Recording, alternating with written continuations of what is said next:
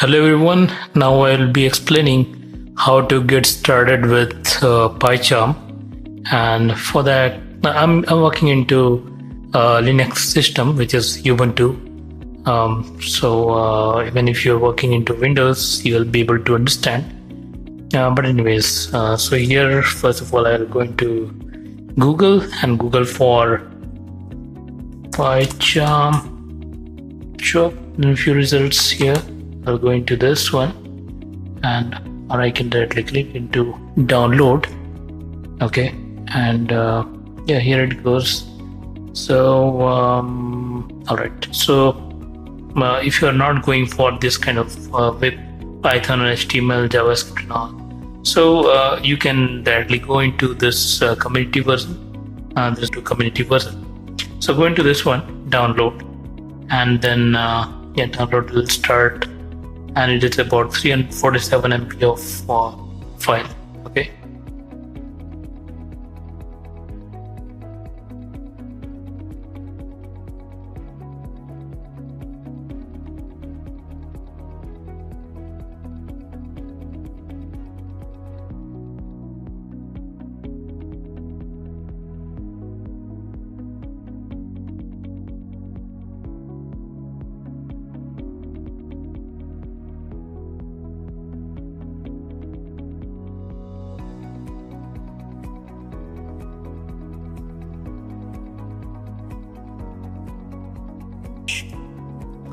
what I will do is go this one. Okay, path.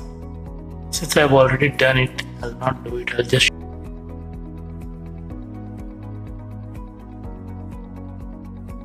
add this path to the location, and after that, if I have to start PyCharm, I'll just do PyCH tab. It will come over here like this.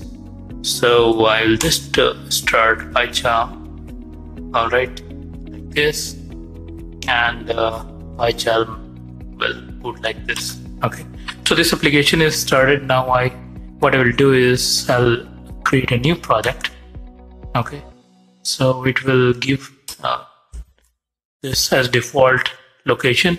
So this is a project location. So this is a home directory plus PyCharm projects, and give some project name here. So I'll give fashion minist. Okay, so some project name I'll give. I've already done it. So I'll do something like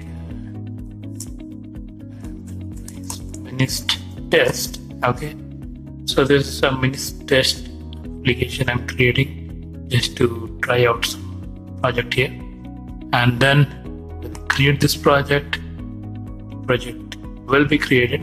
Alright,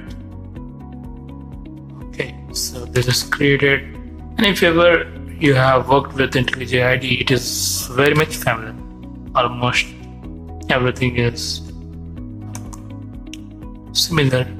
How this side panel looks, how this top row looks, so what are the themes and all. So everything is there. There are certain things which are specific to the IDE. So here is the one, Python console. You will see at the bottom here, Python console. If you click, you will get into Python console directly. You can execute certain things over here. Like if I want to do something like hello world. Okay, prints. If I do hello and then world, okay, it also does.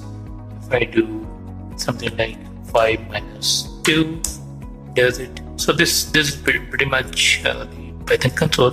So you get a direct shortcut from here, so you can do something meaningful. It's created minist test, but this project doesn't have any file. Okay, so how to create one Python file? It's very easy.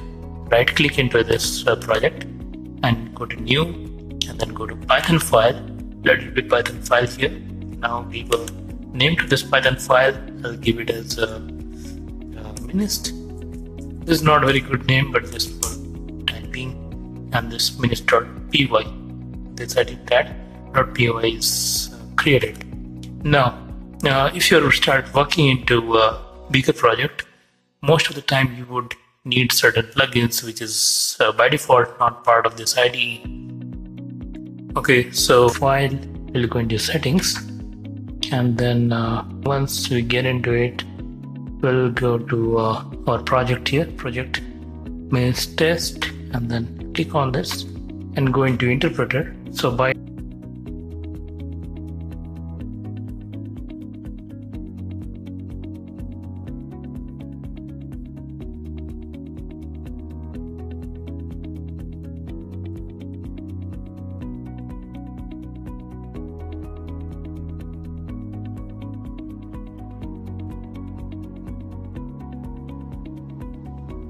variable package. So how did I get into this? One more time. So I did go into this project, then project interpreter, and then from there on I selected this plus icon here at the right side of this the window, and then we'll get into this package search here and look for Kera. Here, this one. This is an example I'm giving you. So if you want to install any other plugin, you can look over here. Well, this package is installed now, so you can see a package Kera is installed successfully. Now we can close these windows and we can try here. We can try with certain example, let's say. So let's do something here. From Keras.dataset import NIST. So it works. So it this things are coming without any error. So that means Keras is successfully installed. So that's it.